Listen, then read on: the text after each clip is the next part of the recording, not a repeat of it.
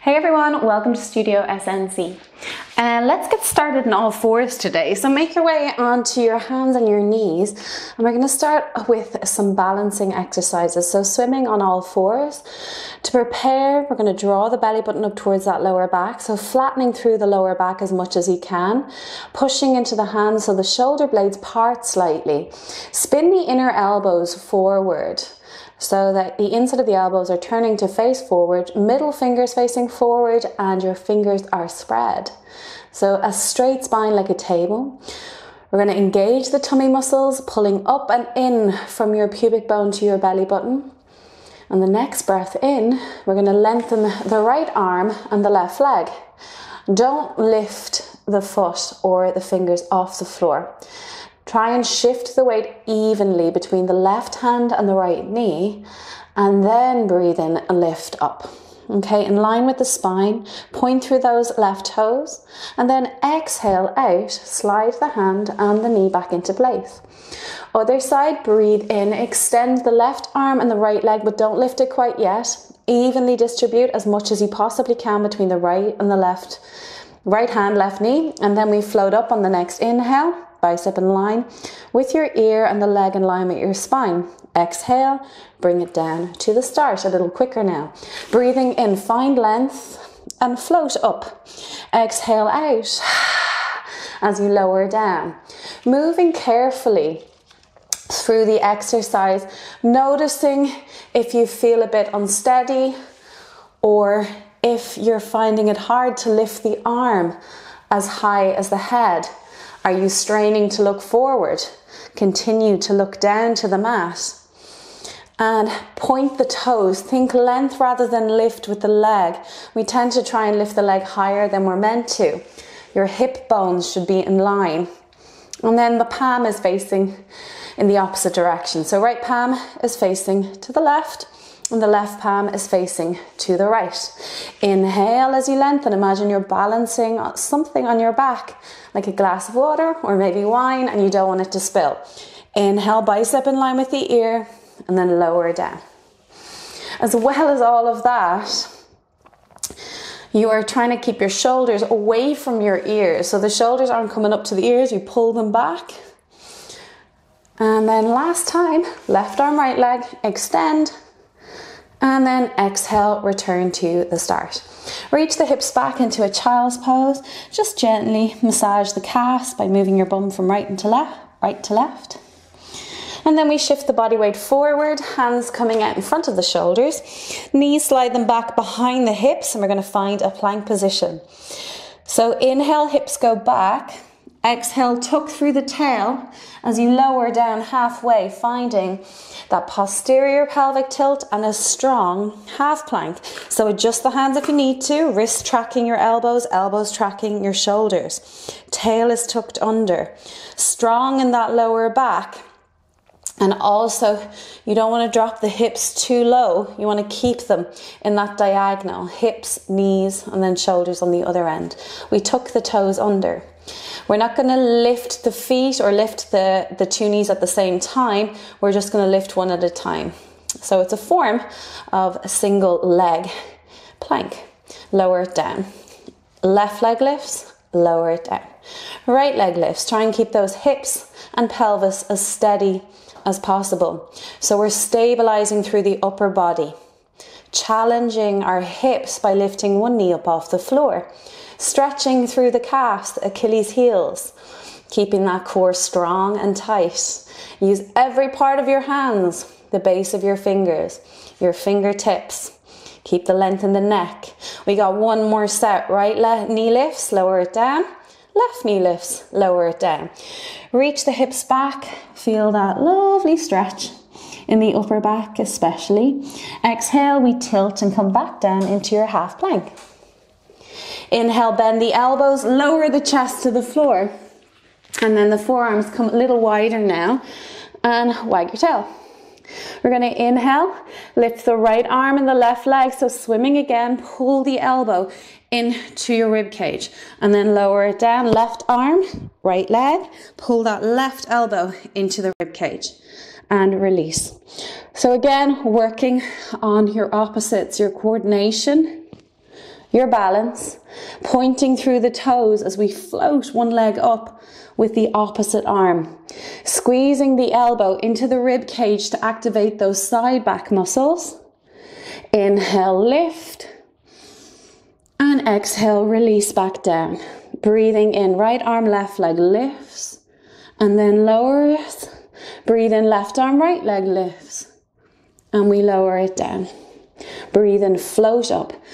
So these exercises are training your back to stay straight, to not round through the shoulders or jut the chin out. When you get tired, you're keeping that openness, becoming more aware of keeping your shoulders back and down, your chest open and your core engaged. Left arm, right leg. And release. Okay, 2 arms, 2 legs, we bring it up. We're gonna add a little pulse. Pull the elbows in, 1, 2, and then release down. Breathing in, we float up and we pull, 1, 2. Keep that chin in, the length in the back. Breathing in, working through the backs of the legs and the glutes. So my legs are hip width apart. If you want, you can have the legs together and don't lead with the head. So keep that chin in, that double chin, feel the length from the crown of the head to the tail. If it's too much, you can leave the arms on the floor and slide the hands in. Release back down, last 2. Breathe in, lift. And lower it down 1 last time. Breathe in, lift. And lower it down. Okay, hands come wider from the shoulders. Elbows up towards the ceiling. Legs hip width or maybe a little wider if that suits your body better. We're going to inhale, peel the chest up. As you do, drop the elbows so that the forearms, the wrists are somewhat parallel to the floor. And then exhale, elbows up. Breathing in, we are peeling the chest up, dropping those elbows down towards the floor, and then lifting the elbows up. Again, coordination works. We're working on our coordination here. And you do tend to want to lift that head up to look up. Just trust that the movement is coming from the thoracic, gluing that pelvic region into the floor, working on the upper back here, your posture especially. And then releasing, elbows go up. 3 to go. Elbows go down as you breathe in, and then they lower down as you breathe out. 2 more, inhale, press the front of the feet into the floor and release. 1 last time, lift it up and then lower it down. Okay, hands come to the lower part of your back now, double leg kick, 2 legs together, elbows framing the waist. Breathe in, we kick twice, exhale, we stretch and lengthen. Breathe in, kick twice and then stretch and lengthen.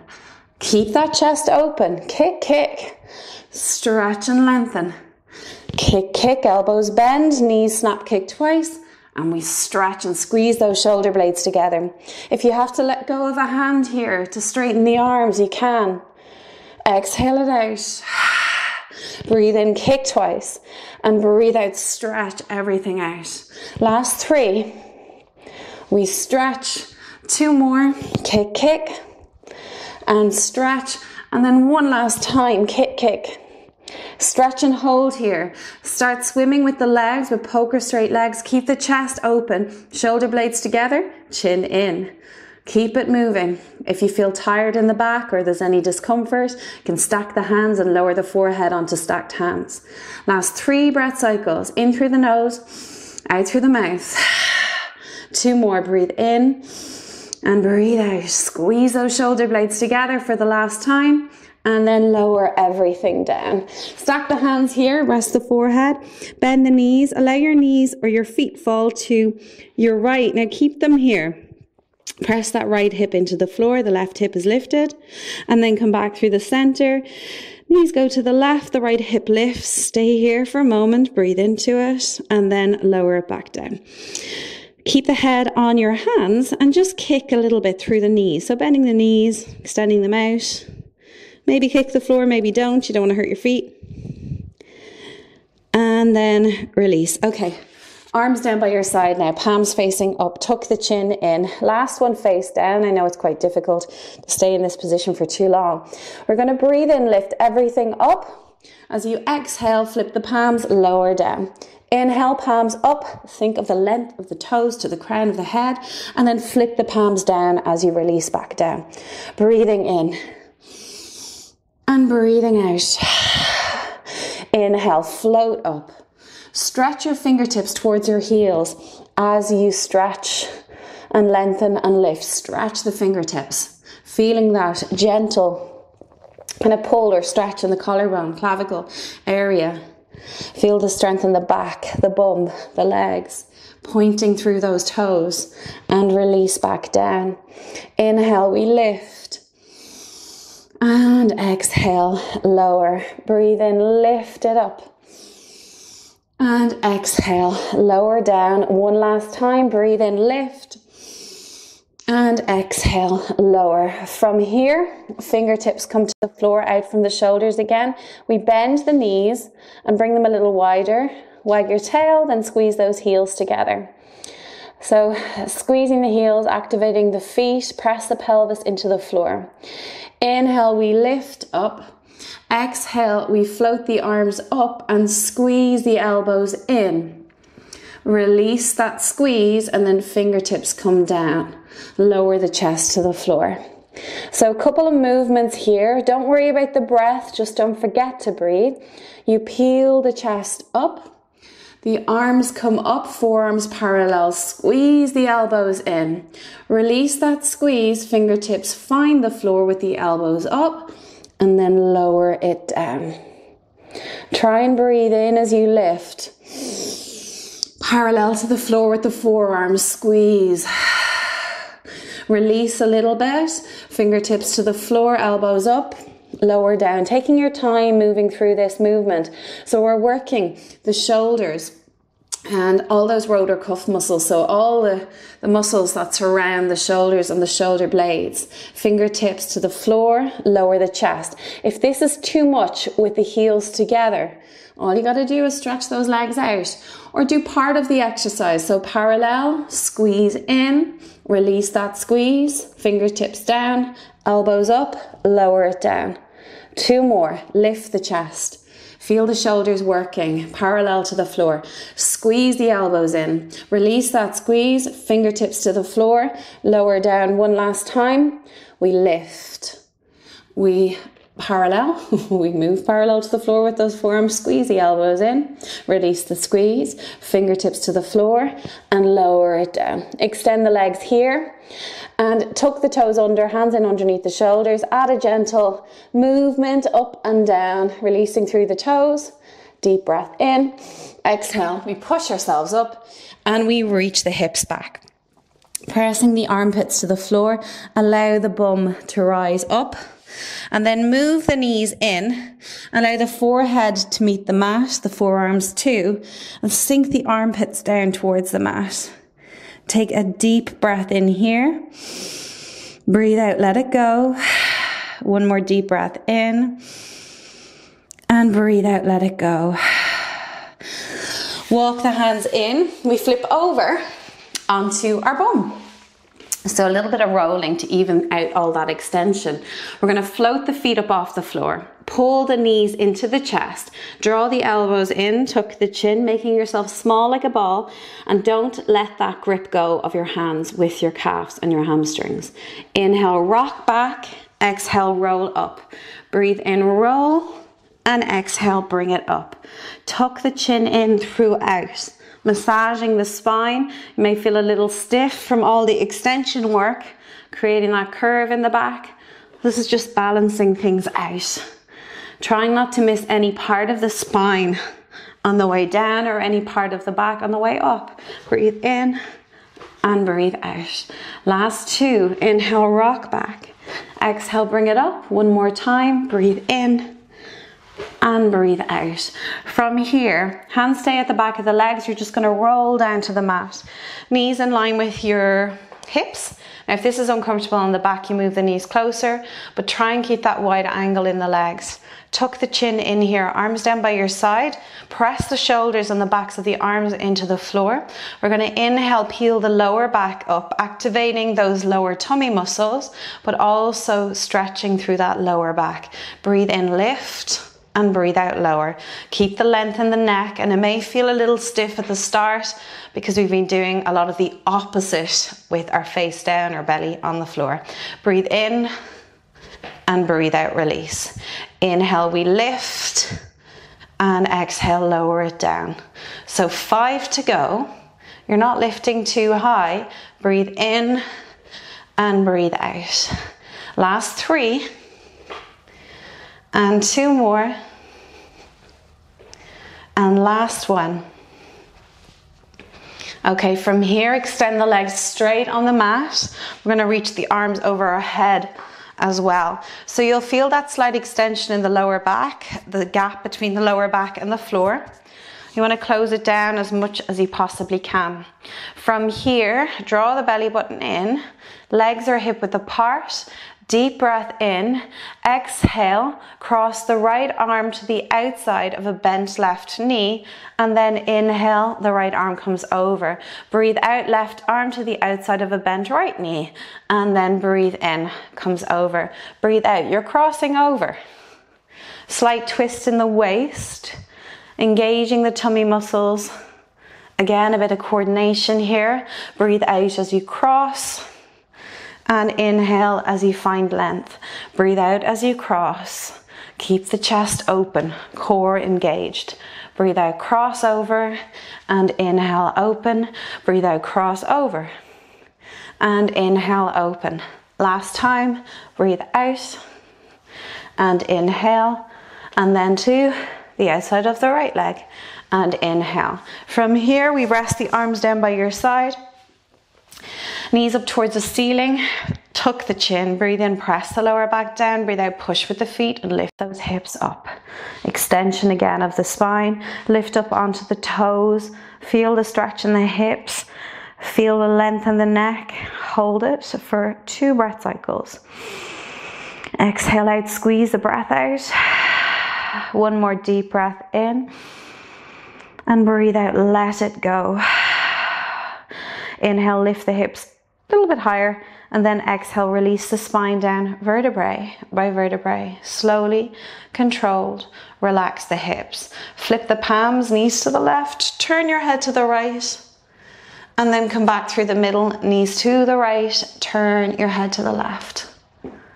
And then finally back through the center. Extend the legs or keep the knees bent, whatever feels more comfortable for you. But find a position of rest for the arms, a position of rest for the legs. Close the eyes over or soften the gaze. Let the body feel heavy. Allow the breath to move, whatever way it will.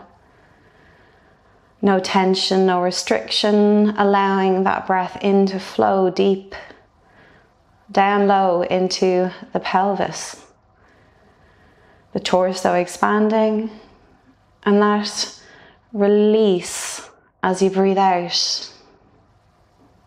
Enjoy that feeling of exhaling. The back of the body sinking into the floor, and the front of the body lifting with positive energy on each inhale.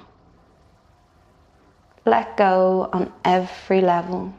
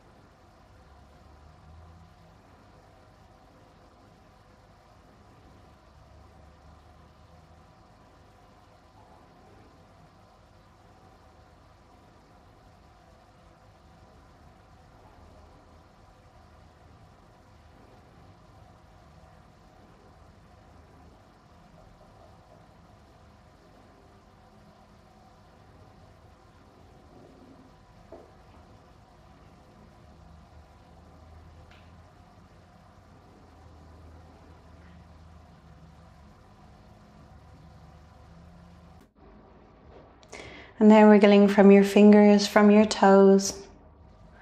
Gently allowing that head to turn from right to left, massaging the back of the head on the mat.